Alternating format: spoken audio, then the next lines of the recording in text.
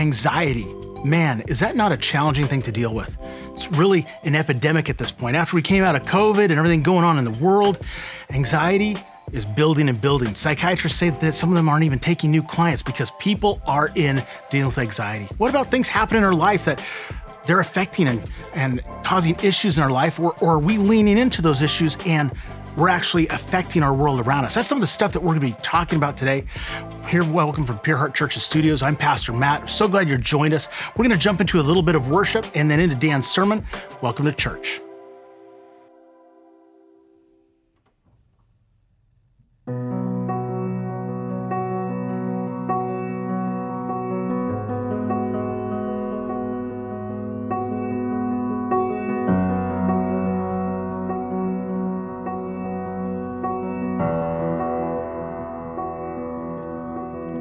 All my words fall short.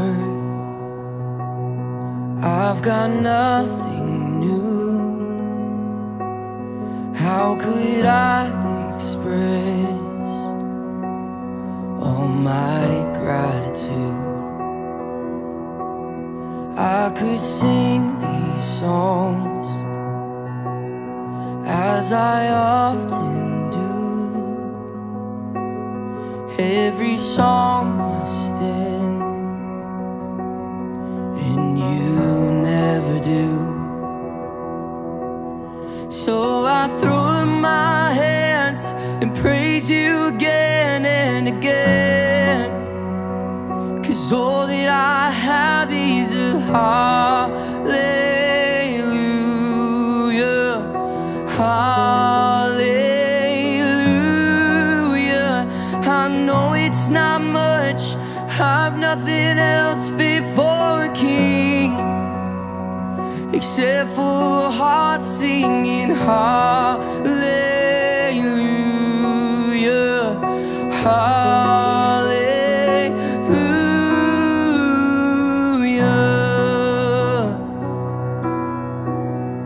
I've got one response, I've got just one move. With my arms stretched wide, I will worship you. So I throw up my hands and praise you again and again, 'cause all that I have is a hallelujah, hallelujah. I know it's not much, I've nothing else fit for a king, except for a heart singing hallelujah, hallelujah.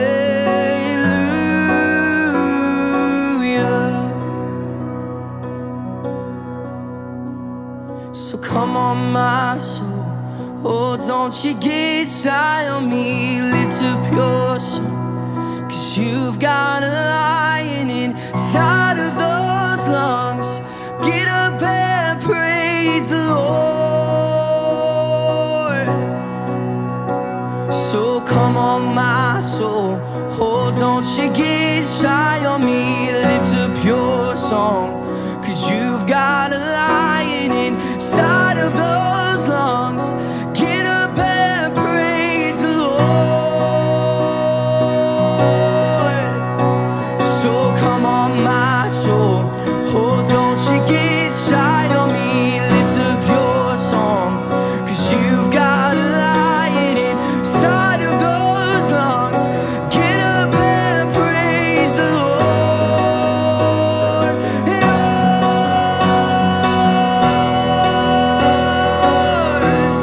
And praise the Lord. And praise the Lord. Praise the Lord. So I throw up my hands, praise you again and again, 'cause all that I have is a hallelujah, hallelujah. it's not much. I've nothing else fit for a king except for a heart singing hallelujah,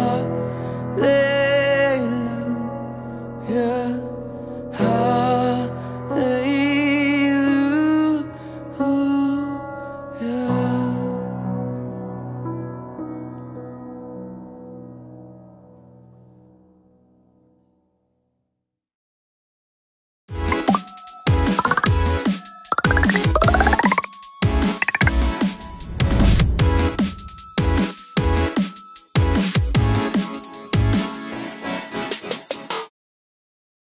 Hey everybody, welcome to our online campus. We're so glad you joined us today. Shout out to everybody around the world, around the country, around the state of Arizona. And Crossroads Recovery, we love you guys. Tell Pastor Todd I said hi today. Ask him if he's had any donuts this morning. I know, he looks like he's in great shape. The man eats way too many donuts. So here we go. Who's ready for an attitude adjustment today? Now, if you're over 40 and you heard attitude adjustment when you were a kid, that meant it was spanking time. If you're under 40, that meant, oh no, it's timeout time, right? And today, if you're a child and you need an attitude adjustment, it means it's conversation time. And we're gonna have a conversation about your big feelings. That's what it means today, your big feelings, all right? So the last 2 weeks, we've been looking at the Apostle Paul's amazing attitude in his letter that he wrote to the Philippian church. Have you ever caught yourself grumbling about your life and then you met someone who was in worse shape than you and they just had joy? That's Paul to me. He's abused. If we could have seen his body, it would have probably been covered in scars from the abuse, beaten with rods and rocks thrown at him and all the pain that he had gone through. He's wrongfully imprisoned. He had every right in the natural to have a bad attitude, to have big feelings, if you will, yet he's full of joy. And every chapter of this letter, he talks about joy. So here we go, week 3, time to deal with our big feelings, everybody. Here's what we're gonna talk about, our third attitude adjustment in this series. Here it is. We need to become a catalyst, not a sponge. If you're in a place where you can say this out loud, let's do it. A catalyst, not a sponge. Now, watch what a catalyst means or the function of a catalyst in science, specifically chemistry. The definition is this. Any substance that increases the rate of reaction without it itself being consumed. Even the human body runs on catalysts. Many proteins in our bodies are catalysts called enzymes, right? Or science guy Dan Steffen today, here we go. Which do everything from creating signals to move our limbs to digesting the food that we eat. These enzymes are so powerful, they can even break down a Kit Kat bar or whatever thing you eat that you know is not good for you, right? A ho-ho, whatever those things are, some kind of Swiss chocolate cake. We know they're not good for us. We just keep eating them. And these enzymes help break them down so that that food that we eat we know is bad for us doesn't instantly kill us, all right? A catalyst changes what's around it without it itself being changed. That's what a catalyst is. It changes whatever is around it without itself being changed. A sponge, on the other hand, takes on the flavor and smells of whatever it is that it surrounds. You put a sponge in a refrigerator, it'll soak in all the odors and smells from that refrigerator and will smell just like your nasty broccoli in your refrigerator that you haven't eaten because it's good for you, all right? Because you've been eating too many chocolate cupcakes. Here we go. It's so easy right now for Jesus followers to be more like sponges, to take on the odor and the flavor of the culture around us, to become angry and bitter and selfish and pessimistic and rude. We're just kind of, a lot of Jesus followers right now, we're just kind of soaking in the culture around us, even our culture's values, if you will. Now, John Maxwell, in one of his great books that he wrote years ago, 17 Principles, he always has a book that's like 21 Irrefutable Laws or 17 Principles. He's just a great leadership coach. And I went back and I found 7 of his characteristics of a catalyst. This is so good. Just watch this for a moment with me. First of all, he says a catalyst is intuitive. Catalysts see things that other people don't see. Secondly, a catalyst is communicative. A catalyst says the thing that needs to be said in order to move an individual or a team forward. Catalysts are passionate.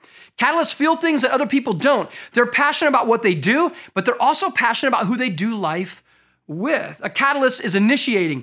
They move forward when other people can't or just won't. A catalyst is responsible. Catalysts carry things that other people won't. They're not consultants. They don't just recommend a course of action. They take responsibility for making it happen.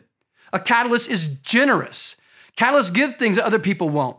They prepare to use their resources to better other people, whether that's their time, their money, or sacrificing personal gain. They just are willing to do that. They're just so generous. A catalyst, lastly, number 7, they're just influential. People just want to follow them. They trust them.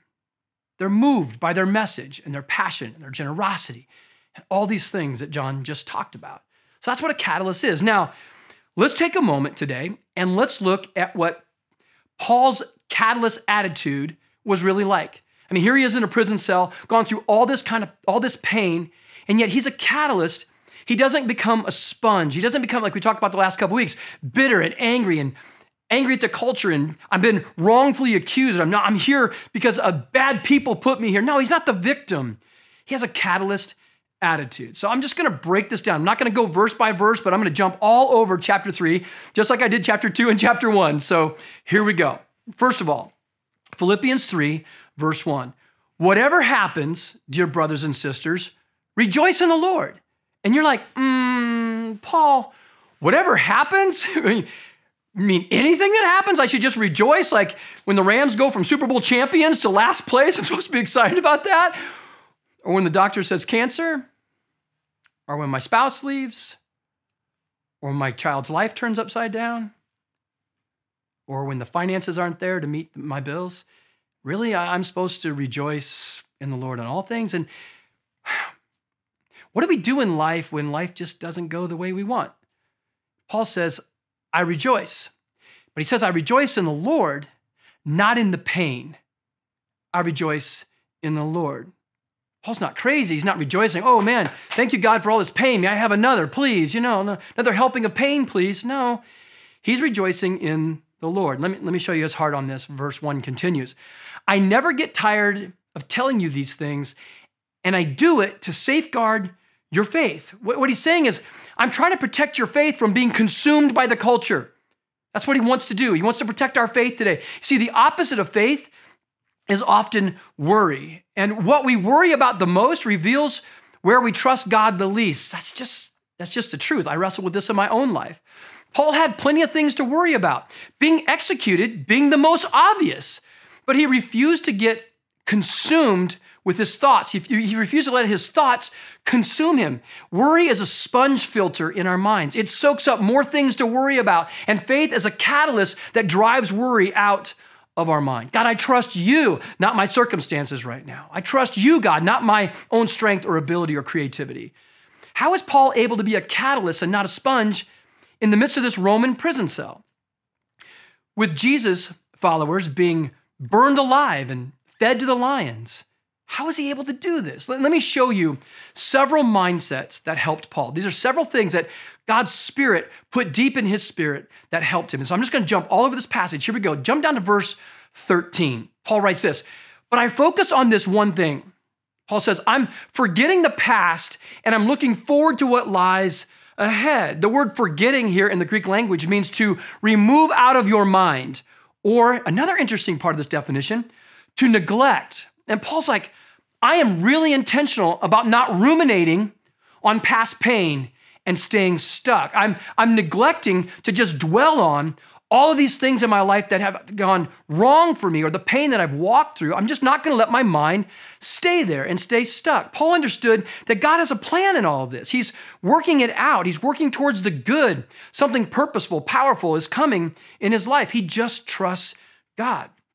Verse 14, Paul continues. He says this, I press on. If you can say it out loud, if you're in a place to do it, do it. Come on, press on. Say it again.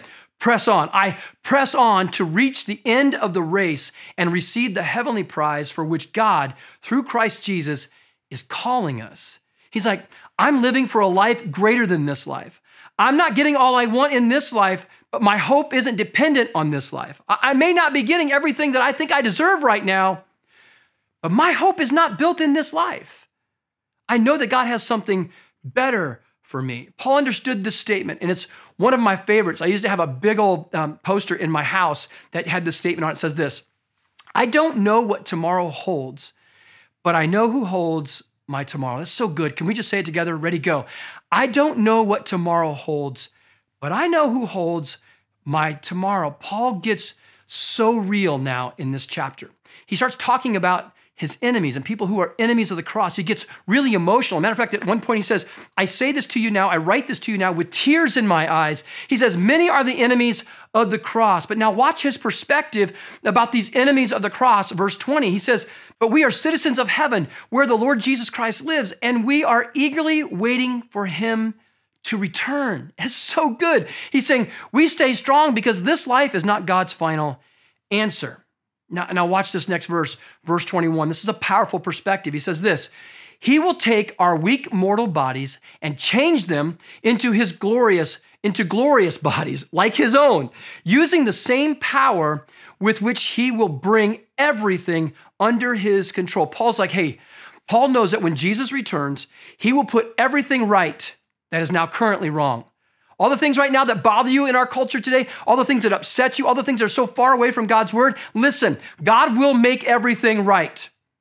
Life's not fair, but God is just. He is a God of justice. It will all be made right. Our citizenship is not in this life. Our citizenship is in heaven, and my hope is there. This is not God's final answer. Paul understood that, so he didn't get stuck in his mind in this life. He knew that God was going to take care of all the injustices that he was going through.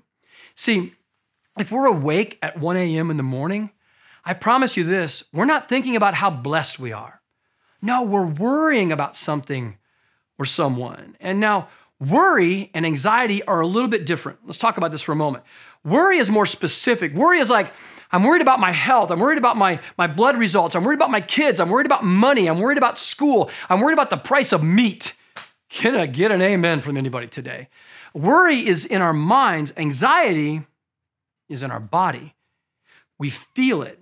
It affects our whole body. It affects us in so many different ways. It affects our immune system. We get sick. We get tired. We get run down. We feel anxious. We just feel anxious in our bodies. You know that feeling when anxiety is in your body. You can just feel it. Now, worry and anxiety kind of overlap each other a little bit, but anxiety is focused, man. It's specific. Anxiety is just all-consuming. And I know Paul had to wrestle with both worry and anxiety.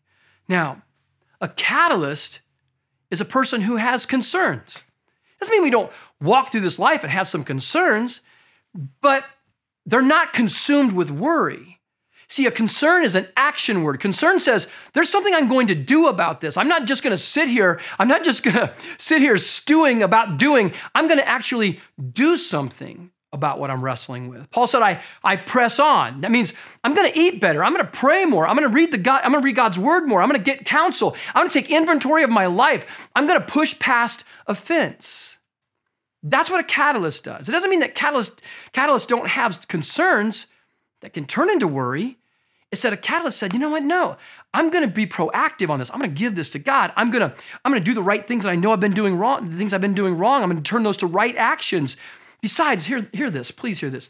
91% of what we worry about never happens. That's actual research, scientific research. 90% of what we worry about never happens. The problem is it robs us of our peace 100% of the time. And I know what some of you are thinking right now. So you're telling me, there's a 9% chance that this thing could go wrong. All right, because when I read that quote, I read that stat, I was like, oh, so there's a 9% chance that what I'm thinking about could actually be a problem. Jesus said, look at the birds. They don't worry. And look how God takes care of them. I mean, birds just kind of fly around eating bugs, and then they fly back to the nest and they kind of chill out for a little bit. They're in their little nest crib, and then they go out and they eat some more bugs, and then when it gets dark, they go back to the nest and they go to sleep. Birds aren't up at 1 a.m. in the morning, pacing around the nest, rubbing their little wings together, worried about bug supply chain. They're just not doing that. Look how God takes care of the birds, Jesus said. Think about how he'll take care of us, his very own creation, his very own children, made in his image. Now, verse 1, Paul says that we are to rejoice. And the Greek word for rejoice is very, very interesting. It's a word that means calmly happy. Not in everything rejoice, like in everything, even in the pain, just be like, woo, this is exciting. I'm so glad I'm having pain. No, he's like, even in that pain, it's like, I'm going to be calmly, quiet my soul, and find joy in the midst of this. And the joy comes from that perspective that, man, this isn't God's final answer. He's more than able to bring me through this. He's got a purpose and plan in all of this. He's going to work this out. When we brought Olivia, this beautiful little baby girl that we have the privilege of being guardians for, home from the hospital, the first thing that I had to do was buy a shush machine. And I know many of you out there, if you raise kids or you have kids now, you know what a shush machine is. I didn't. It had been 18 years since I raised a child. So I had no idea what that was. So I go into the store and there's a guy there. He's like in his 60s. He's helping me out. He's like, I need a shush machine. Oh, they're over here. And he's kind of staring at me like, what is this guy buy? He goes, are you a granddad? And I go, no. He's, oh, okay. He just keeps on going. So, oh, here they are. And he gave them to me. And he just couldn't take it anymore. Curiosity was killing him. And he looked at me and goes, how old are you? And I go, 53. And he goes, good for you. Good for you. I didn't have the heart to tell him I was just a guardian, not some rich guy with a really young, old rich guy with a really young wife.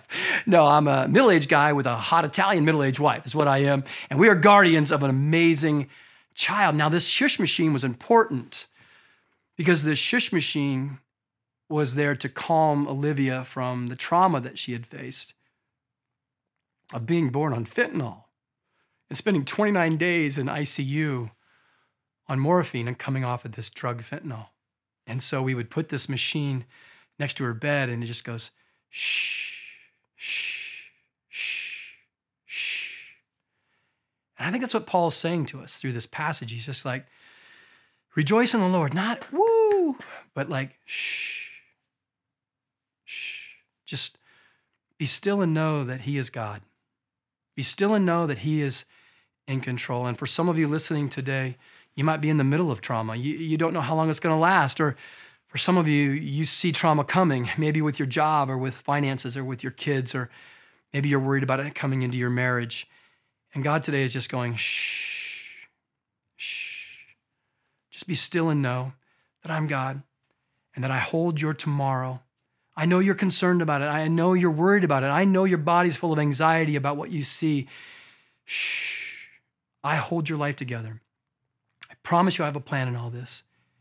And I hold your tomorrow as well. So just, Paul says, trust him in this. This is how Paul can be a catalyst and not a sponge. I look at the economy these days and I get concerned. I have my concern. I have some concerns about even our church family financially, and what will this inflation do to our church family? How's it going to impact us, the vision, the things that we want to do? And God just goes, shh, I got your tomorrow, Dan. I gave you the vision. I'm going to give you the provision. I'm going to take care of you. I see uncertainty with the future politically, especially as a church. Will our religious rights be infringed on eventually? And I get concerned about that. And God just goes, shh. I birthed pure heart, and I will bring it to completion. It's not yours to worry about. It's yours to turn over to me and trust me with. And then I think about my son, Josh, who's stepping back into ministry and really feels like God's called into ministry. And I look at where this culture is going and this world is going. And I know the things I've gone through as a leader in this culture in the church, but I can't imagine what it's going to be like for Josh and the young leaders on our team 10, 15, 20 years from now. What kind of pressures they're going to face from the culture as they stand for Jesus. And I get concerned about that. I'm like, son, don't you want to go into business? Is there something else you can do? You'd be amazing in sales. And God just goes, hey, Dad, shh, stop.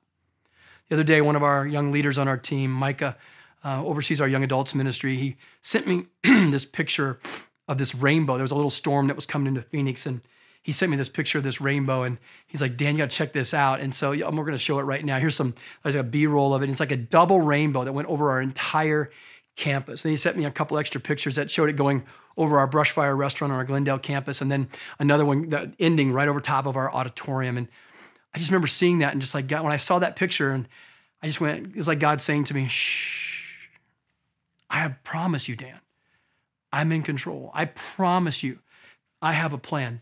My promises, Dan, will not fail. Look at the rainbow, Dan. And it's a double rainbow, Dan. It's a double rainbow. It's a double promise, Dan. Come on. I've got pure heart in the palm of my hand. Now, I want you to watch this next part. Let's just keep moving on. Verse 16. Paul goes on, he says this, but we must hold on to the progress we have already made. This is so good. He says, here's what you have to understand. He found this statement. I found this statement about catalysts this last week. The statement goes like this: a catalyst sees possibility and steps into it rather than circling around and going backwards. Paul's like, we got to hold on to the progress we've already made. We can't just keep circling around and going backwards. Paul's like, I refuse to lose ground in my spiritual maturity. I'm not going to lose ground in my growth. And he's saying the same thing to us today. You've already forgiven that person. Don't allow bitterness to soak back into your marriage, into your friendship, into that working relationship. Don't allow it to happen. You've become generous with your time and money. Don't become angry or afraid of the economy and develop a scarcity mindset. He's like, don't lose the ground that God has already gained in your life. He says, I'm not going to lose this ground. I've watched so many churches stop serving public schools because they've just become angry at the culture. They become angry at the schools, what they were teaching or how they handled the pandemic. And yes, some kids got hurt. I understand that. And I'm not happy with the way some of the protocols went down in our local schools. My own daughter was set back 2 years in her education as she got ready to go to college. And it's been a struggle for her this year. And it frustrates me. But Jesus never told us to only love and serve those that we fully agree with. That's what a social club does. That's what a political party does. That's not what the body of Christ should do. And so I'm watching so many Jesus followers pull away from loving and serving and making a difference in the world around them into their own little huddles and their own little tribe. This couple weeks ago, I sat down with a Supreme Court justice here in Arizona. His name is Jim Bean, incredible Jesus follower, great man of God. And we started talking a little bit about foster care and adoption. And I want you to hear a little bit of that interview today. And I'll come back right after this and give you some next steps. Check this out. We're here today with Supreme Court Justice Jim Bean from Arizona Supreme Court. And we are just so honored you'd hang out with us today and talk to us about this very important issue of foster care and adoption. Before we dive into that, tell us a little bit about how'd you become a justice in Arizona? I moved to Arizona in 1988 to attend law school. After finishing law school, came up to the Valley to practice law. In 2009, I was appointed to the Superior Court here in Maricopa County. I served in that role for 7.5 years. That's where 4 of those 7.5 years I was on the juvenile court bench, and that's where I saw cases involving issues such as foster adopt. April of 2019, I was appointed to the Arizona Supreme Court, where I currently serve as a justice on that court. Just a side note, so you know, I did vote yes to retain you as a justice. So I want you to know I did that. I did my part. I appreciate it. Yeah, we need more Christian justices in our state. So. You, myself, and my wife. That's all I expect on election day. I did my part. So. Well, my wife did too as well. Okay, great. That's good. So, tell me a little bit about when your heart really got moved for this foster care adoption situation we find ourselves in our world today. Tell me a little bit about that. When I went and took the bench as a juvenile court judge, I did not know that at the time there were about 12,000 kids in what they call an out-of-home placements. That's where DCS has come to the realization that there might be some issues of neglect or abuse. So they removed the children from the parents' homes. And again, statewide, in 2012, that number was about 12,000 kids in out-of-home placements. I was stunned by that number. I didn't know that that was happening in my midst. So once I started to get into those types of cases and really get into the weeds in those cases, it broke my heart. It broke my heart as a human being, as a father, as a husband, and as a believer. To think that there's almost 2,000 churches in Maricopa County, and if every church would find people in their church family that would say, you know what, I want to step up and I want to give a forever home to these kids. I mean, we could see every kid in the system be either in a foster care home or an adoptive forever family. We really can do this. It's a doable thing. For Nicole and I, you know our story I was sharing with you at lunch the other day. We had the opportunity as kinship guardians to receive this beautiful little girl, Olivia, into our life this year. And so, man, I always get so emotional, but there's been few things that God's called me to do that has challenged me, my ability to can I do this at 53 years of age, but also blessed me. I've never been, there are a few things that have blessed me more than caring for this amazing little girl. She's changed me in a lot of ways. Our church family knows that. What would you say to parents out there today or families out there today that would say, maybe I'm interested in doing that. Maybe I'm interested in being a foster parent. Maybe I'm interested in adopting. What would you say to them? First, ask them to pray about it and to seek God's guidance on something like that, because it's raising a child.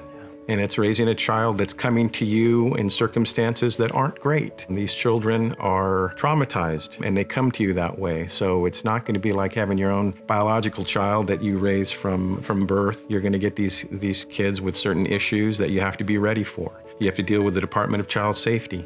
You have to deal with the court system. You have to deal with lawyers and case managers and everything that goes with that. So first and foremost, I would say pray about it, and then, if you feel compelled to do that, then, ask people that are in the system, how do I get started? How do I get licensed? You were sharing with me a little bit about something you discovered recently about what's happening with a number of foster care parents and adoptive parents. Can you talk about that for just a moment? December of 2018, there were about 15,000 kids in out-of-home placements. Right now, there's about 12,500 kids in out-of-home placements. So those numbers are going in the right direction. Right. There's a statistic that isn't going in the right direction, and that's the number of families entering the foster care system. That number has decreased by a few hundred. More families are exiting being foster placements than entering the system. And I know there's a lot of families in our church that would be maybe like, I don't know if I get anything more to my plate. But then once I said yes, I realized God was in this all along, and He really has to be in it. He has to be the one calling you to do it, because it's not easy. So thank you for this time. We're going to have actually an informational meeting, and we would love for you to join us. It's going to be on Tuesday, November the 22nd. At 6 p.m. on our Glendale campus. And if you have any interest at all in being a foster or adoptive parent, would you please join us that night? You can sign up. You can email, and the email's coming up right now, kfiore@pureheart.org. And Kimmy, a great, wonderful leader on our staff, she'll get everybody signed up, and we'll just have a great time. And I'm so glad you're going to be there that night, and you're going to be sharing with us and giving us more information about how to become foster and adoptive parents, and giving us some insights into the system and how it all works. And we're going to have a great time together, making a difference in a lot of kids' lives. So thank you so much for what you do. I appreciate it. It's great to have people who are in love with Jesus in our court system, but I just really appreciate your heart. Thanks for your invitation. It's an honor to get to know you. Thank you very much. You bet. It was such a great time hanging out with the Supreme Court Justice Jim Bean, and he has such a passion for foster care and adoption, but it really broke my heart to think that many people have pulled out of the foster care system, and I think it's just people are just so exhausted, and they're just so overwhelmed these days. So I'm really hoping you'll come to that informational meeting coming up on Tuesday night, if you're able to. If you're in town, I know we have many of you that watch from around the world and around the country. We understand you can't fly in for that meeting, but man, I would encourage you where you live to make a difference. To get involved in foster care and adoption. My wife, Nicole, she's a catalyst. Few people love people like my wife, Nicole, does. I watched the way that she cares for little Olivia. And, this vision to take care of her started with my wife. And she came to me and says, I really believe that we're supposed to bring her home. And I'm just like, baby, are you sure? We're like Abraham and Sarah, man. We're old. I'm 53 years old. I don't know if I want to start over, honey. I said, I'll be 70 years old when Olivia's 18. And if we end up raising her for life, that could be intense, And my wife's like, no, God told me we're supposed to love this child and we're supposed to take care of her. And I watch my wife now in her 50s, and she's got some things going on. She's got some issues with her neck, and she has some nerve issues that go down into her arms. And matter of fact, in the middle of the night, sometimes her whole arms go numb and they go tingly, and she can't sleep. And yet she wakes up at dark 30 to take care of this beautiful child. She's just a catalyst. She doesn't allow the pain that she's going through in her life, the things that she's facing. And I could go on and on, but I want to keep some things private that my wife's facing.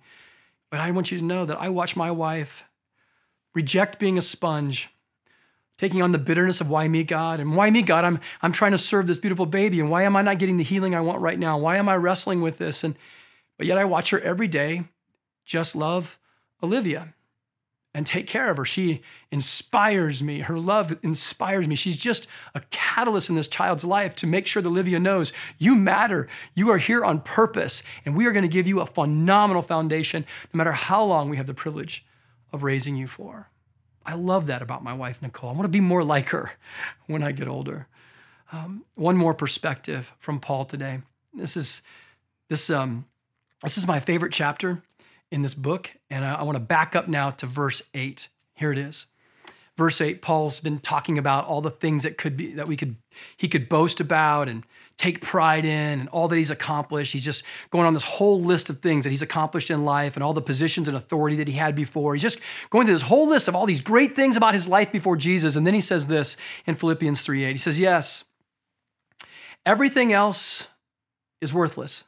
He's like, everything I just mentioned about my lineage, where I was as a leader in the Pharisees, all that stuff is worthless when compared with the infinite value of knowing Christ Jesus, my Lord. For his sake, I've discarded everything else, and I count it all as garbage. Paul's one of my greatest inspirations because he walked away from everything this world says matters, like money, position, possessions, authority, accomplishments. He walked away from all that to follow Jesus. And following Jesus brought him pain and prison. Oh, he got to see amazing things and churches planted and all these amazing things that he did. And he wrote a majority of the letters of the New Testament. But oftentimes, no matter how many great things happen in our life, all we remember is those painful things. Because so often we end up being more the sponge than the catalyst.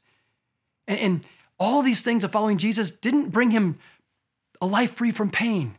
He went through all kinds of pain, but he refused to be a sponge and he continued to be a catalyst. Now, there's three things that happen. I'm going to go back to worry for a second. There's three things that can happen to us when it comes to worry. Whatever you're worried about. And what is that thing today you're wrestling with? What do you worry? Is it a child? Is it your health? Is it your finances? What are you wrestling with today? Let me help you with something real quick. Number one, the first thing that could happen with worry is this. Whatever you're worried about doesn't happen at all. There's like a 91% chance it won't happen. That's the first thing. It may never happen. So why keep worrying about it? There's only a 9% chance it could happen. Sorry, I know I triggered some of you right there. Number two, what can happen with worry is it happens. But it's not as bad as we thought it was going to be. You lost that job, but you realized I was miserable in that job. I just wasn't strong enough to step down, to quit, and to trust God and move on to something better. And now you've discovered that God actually had something better for you all along. Or maybe that relationship ended and you thought that was the end of the world because they were the one. They completed you, right? They were everything to you. And then you realize, wait a minute, that relationship was toxic. That relationship was actually broken. I didn't realize it. And I was actually in an insecure place and wasn't willing to let go. And I would have stayed in that and I would have been miserable for a lifetime. Second biggest decision we ever make is who we marry. Number one is what we do with Jesus. And God has someone better for you. And God's saying, wait for my best. And it happens. That thing you feared the most happens, but it turns out not to be as bad as you thought it was going to be. Or three, it happens and it's worse than you thought.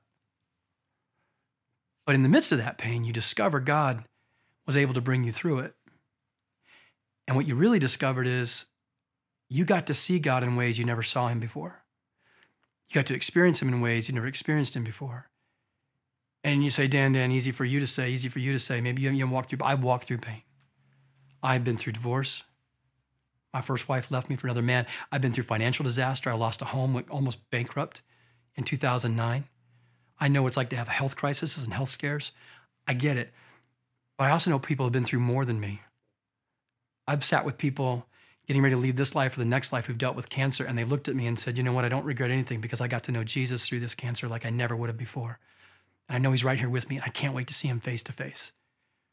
You see, Nicole and I have discovered in our lives this thing, and it's so important. We get to know God best when we need him the most. And that's what Paul discovered in this prison cell in Rome.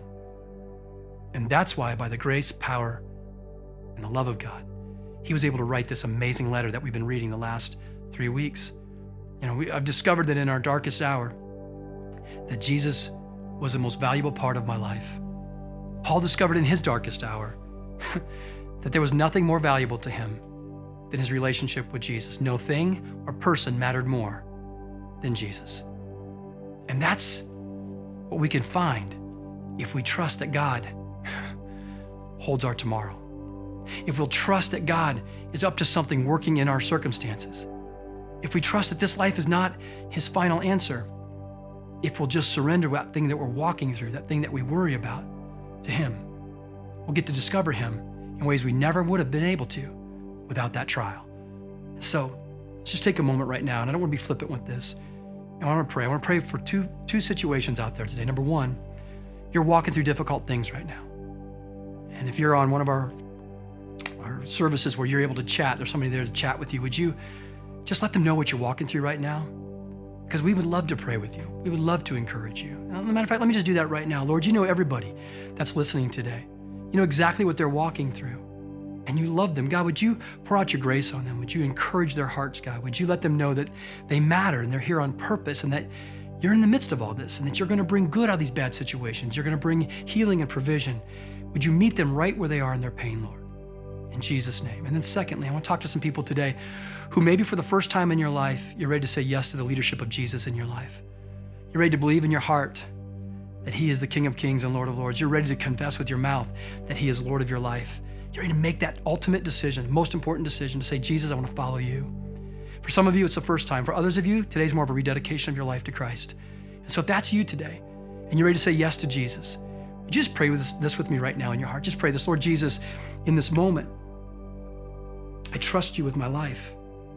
I believe that you are the Messiah, that you are the Son of God, that you died for me. And I ask you to be Lord of my life. Just say that. I ask you to be Lord of my life right now. Lead me, Lord. Heal me, Lord. Fill me with your presence. In Jesus' name, amen. If you made that decision today, we would love to hear about it. We would love to walk with you and encourage you. I pray you have a strong, strong weekend. I hope you have a great Thanksgiving next week. And next week, we'll wrap up this whole series with our 4th attitude adjustment. Bless you guys. Love you. Have a great one. Wasn't that great? So powerful. I think there's some steps that I took away from that just is going to help me walk through some areas of anxiety that even I've been struggling with in my life. It also was a good reminder about me not allowing my life to be a sponge and soaking up some of the things of the world, but shifting into being a catalyst for change and doing some of the things that God wants us to do and to lean into. You know, having tools in our spiritual life is so important, and that's why we as a church have been going through the Rooted series. And I'm gonna shift over to Pastor John to close out the service as he tells you about some amazing things that happened in our last Rooted series. This is baptism weekend here at Pure Heart Church. We love baptism because it is a public profession of our faith in the Lord Jesus Christ. When we are water baptized, we are telling the world that we have said yes to Jesus, that we have been buried with him in the waters of baptism, and coming up out of the waters, we are raised into newness of life to walk in the freedom that Christ has given us.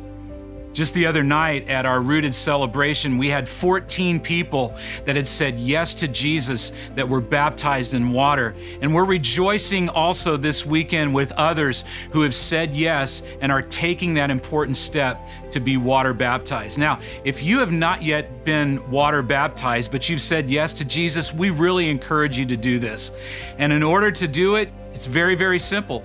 Talk to somebody at the Connection Hub. They'll help you get connected with our baptism class if you're not really clear on what's happening with baptism and what it's all about. We will walk you through it step by step. And then when you get into the water on that day that you choose to be baptized, we will rejoice with you because of what Christ has done in your life.